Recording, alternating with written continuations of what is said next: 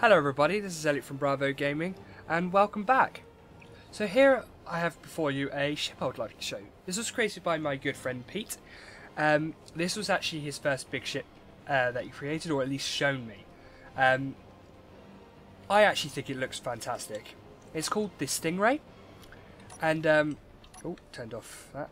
It's called the Stingray, and I do tease him a bit by shouting out Stingray, Stingray, which is an old TV program that I've watched when I was just a small lad.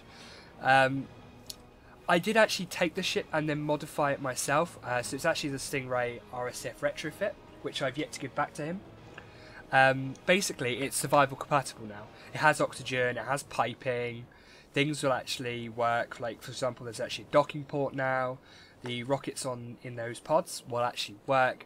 The power generation isn't in stupid places, it's actually accessible, and you can actually put fuel in there, and batteries work, and a few other things I put in there as well to make it look good. So we're going to go straight in and have a look around. So, like, as you can see, the ship itself is actually pretty big. It's mainly light armour, but there's an awful lot of heavy armour in there. And you've got to bear in mind, everything he built was for aesthetics, so it looks good rather than functionality, which is a bit different to my style. When I build things, I only build what I need, so it's practical. He builds things to make them look good. Of course, he's now changed. He's now building things for survival compatible, so things are going in there that he actually needs rather than what he thinks will look cool, or what he can pretend looks like something else. So here we go. We got straight away into the main walkway. We can actually take off our helmet, which I'm going to do. And we were greeted straight away by interior turrets. These will shred you as soon as you come in. Bear in mind, these are the only two entrances you have to this place. You cannot get in any other way. Okay? So, once you walk in, you're greeted straight away with a lovely layout. A bit cluttered, but it looks like it's busy and it's actually get used. The piping you see across the top there, and down the side back there, is actually me. I did that, and of course that timer block there is me as well. I'll get to show you that in a sec, but I'm pretty sure you know what I mean about that. And of course more turrets. I have this thing about having turrets that don't move. They just sit there and look across, and only move when there's actually an enemy nearby, because I don't like moving turrets because it drops your frame rate, and it's just messy and the noise gets annoying for me. You can see what he originally did. He had piping in random places to make it look good. And I tried to keep the air of just things looking good whilst changing it so they actually became more practical. Like, these docking ports, they're never going to get used, but they look good. And of course all these beacons were originally on, and they cluttered the screen up so much when you had your HUD on. So I've actually turned them off to make it for frame rate better, and to actually look for frame rate improvement and for it to look better on your screen in general. So we're going to head into the main engine bay, or the reactor room, I call it. I don't know what he calls it, I call it the reactor room. It's, rather than having lots of large reactors and then like tons and tons and tons of small reactors, I've removed all of the reactors and just put in 4 large ones, which are now all piped up. And you see 2 oxygen generators and 3 oxygen storage. The reason why I put them in here was to get them out of the way, so they didn't change, because not many people are meant to go in here. You're not meant to go in here. This is for personnel only, so if he was showing off the ship, he wouldn't want people to come in and have a look around his ship. Of course, I'm showing it off, and you're going to see everything. He may not necessarily be happy about that, but anyway. So yeah, like, it's all oxygen. Of course, every room is individually pressurized, so should a room get cut off, as long as these doors are closed, this room will remain pressurized, or this will blow up, and the rest of it will remain pressurized, and vice versa. So, and of course the batteries out there are currently in use. I did have them on recharge, but yeah, I've got them on use at the moment. So we're going to walk upstairs. So obviously, yeah, this room takes ages to fill. It really does, even with 2. Like, it's literally ridiculous. Anyway, walking up, says, I don't know what he calls it, but I would call it a catwalk or an observatory, because you can literally just look over the edge and see down below, and so you can see people walking around, potential intruders, press buttons to activate weapons, or like, I don't know what he's got these set up for, but like I said, mainly for aesthetics. I wouldn't have all these here unless I was actually using the buttons for something. And of course we got 2 more computers. Of course, only one of those computers is used, and it's used by me for programming. And I'll put the description for the programming below, and you're about to see the programming. So we move into the bridge. Very large and spacious, as you can see. Programming sorted. I'll talk about them in a sec. Lots of control panels for people. I'm judging I'll have a large crew, but it's obviously not a long haul flight vessel, because there's nowhere to sleep. They've got nowhere to go. They either work or they work. So I'd imagine this is like short or patrol of a local star system or something. Just somewhere at the end of the day they can just switch shifts or dock up and have turn off the whole ship. The ship itself handles okay. I don't want to be too critical of it, but I'm going to have to be, because obviously I'm fairly critical about my ships as well. It is very heavy and bulky. It's more like a weapons platform than an actual ship. It has a lot of thrusters, but that just adds to the weight. And then of course you're trying to thrust this thing with so much weight: the heavy armor, the light armor, the random blocks that you don't need. Look at these. I mean, they look cool, but if you're trying to save weight and speed up your ship with acceleration and maneuverability, it just doesn't work. And I tried to fill the whole lower level, which you can't see, with gyroscopes, so it actually does turn better than his last ship. But it just doesn't cut it. Like, what I'm going to do is I'm going to thrust forward. So you can see like it moves roughly 1 meter per second. That's state of acceleration, by the way, guys. And see, it slows down in roughly the same amount of time. There's just not nearly as much front thrust as there is rear thrust. If you look behind, there is literally so much rear thrust. And of course, you've got quite a lot of side thrust below and a fair amount of up thrust as well. So overall, I would call this a weapons platform, not a ship. I hope he doesn't kill me for saying that. Like I said, piping everywhere. I've had to put in order to try and incorporate so the ship still looks good, but I've had to put piping in so things are actually practical and actually worked. So here we are, like we have real-time updates. So every second these actually get updated. I'm just going to double check it is actually working. Where is it? Computer. Nope, that's not it. What is it? I'm going to keep going down until I find it then, because I can't remember what it's called. Interior lights, thrusters, oxygen tank, programmable block. Not programmable blocks as well. Oh yeah, they are. Number 3. So we've got. Nope, there's nothing in there. Okay. No. Where have I got it all stored then? I've got it stored somewhere. Got a time block there.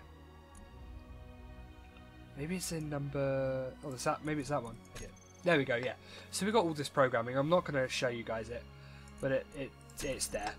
I'm going to go quickly to the time block and check it's actually set up actions. Yeah. So it is in real time. It is working. I guess it's just got so much power. It doesn't really move too much. So if we go for battery state. Oh yeah. So it is moving. It is working. Look. It's just updated power output and whatnot. Of course, oxygen storage. And so if I actually go into it and go to the oxygen air vent bridge, let's actually do engine room. Depressurize on, engine room, depressurize on. So hopefully that should depressurize the engine room. And of course, it's not going to work. It's probably going to depressurize everything if I close this door. Yeah, let's just close this door and depressurize everything. So, no, that's not going to work. Oh yeah, look, it's working. It's going to struggle with pressurization and depressurization. So everything is slowly updating. I'm going to quickly stop that. So it'll quickly fill up again. So every second that gets updated, it just jumps. There we go. Okay, that was a bit of a delay, but normally it gets updated quite quickly. Oxygen tanks and cargo storage, in case he's got something actually in the cargo storage, which I don't believe he's got loads of storage. So the overall, the ship I think is a very nice ship. It's got an upstairs in case we've got some observers. Maybe the captain will come up here and like issue commands and say attack that. It is a very powerful ship. It definitely took on two of my illustrious and held its own. It took on one of my illustrious class ships and took it out pretty much. However, he made a mistake of thinking that the reactors were the only power supply, and in reality I've got so many batteries in there as well. So I just turned on the batteries and set it up as auto, turned on my side rocket launchers and had them so they're shooting up from below the ship, whilst I had my other illustrious, which I had just jumped in as I joined the game because I realised what he was doing, because he sent me a Snapchat of what he was doing. I was thinking, I'm not having this, and I shredded him from the side, and in the end I won, because I also was out in my Aberforth shooting away at his ship, and then he came out with his Raptor. In fact, I'm going to show you the Raptor. So this is the original, not prototype, it's the Raptor. We'll show you the Raptor. I won't show you the prototype because, like I said, it's a prototype. It's not ready to be shown. I just wanted to grab it so I can have a look around. So this is his Raptor. Again, I had to modify this a little bit. It's not survival compatible, but at least you can turn without it going mental, and accelerate forwards without too much, like, power actually works now. It was overloading a bit too much. So you can see, like, it's pure rocket launches. I don't believe there's a single... Oh, there is Gatling guns on there. I did not know about that. Hang on. So we've got 4 Gatling guns. Yeah, we do have 4. But he mainly used the rockets. And it's not very... I guess it packs a punch. But we're on the other side of the ship. Let's turn back round. So it packs a punch, but it doesn't really... yeah, you run out of rockets too fast, basically, and then you're left with a bulky ship that's a big target and no ammunition. Because despite I've had to remove some of the gyroscopes, or at least turn off 4 of them, because he overloaded the gyroscopes a bit as well, and so it was just too twitchy. It was almost uncontrollable. But like you can see his general, like how he does things, like his general design base. It's yeah, you can see what I mean. Like it's a good design base. His newest ship, which I literally can't wait to show you guys, looks flipping fantastic. It is a beautiful ship. He's really gone to town on that thing. But I wanted to show you this. Considering this is his first ship, it looks flipping fantastic. It's better than any of my first ship. I mean, look at my Illustrious. That was not even my first ship, but that doesn't look anything as good as this. And yeah, my new ship, what I'll show you eventually, when I get around to finishing it, looks pretty good, and he will be shocked because it's my first ever warship. It's designed for war, going into war zones, dropping off attack vessels, smaller ships and stuff like that. It's more for planetary stuff, really, than this one. Like I would think this would enter an atmosphere and be controlled fine. With the amount of thrusters, it should be okay. But I'm a little concerned about the weight and the bulk of the whole thing, that it literally would not be able to cope and it would get torn apart, or it'd crash land. But at the same time, I'm looking forward to a crash land, because if we have a space battle in front of a planet, and I take out enough of his thrusters, or take out that power generation at the back there, he's going to crash land, and it's going to look epic. But then again, he could do exactly the same thing to me.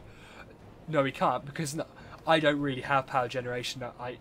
My ships now are mainly batteries, and they're everywhere. You can't really get rid of all my power. So, like, I guess my ship's a little bit different. I don't really have generation support on my ships now.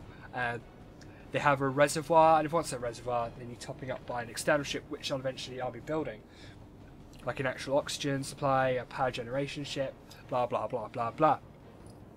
Anyway, so that's the Stingray with the RSF retrofit. And I have no idea what empty means. Oh, that's empty. I have no idea what that means. I think that could be the Gatling guns, just telling me they're empty. So yeah, my name's been Elliot. I don't know why I'm saying it like that. Oh, still got my hammer off. This is Bravo Gaming. Like for more, so subscribe, like, and comment. See you guys next time. Thank you.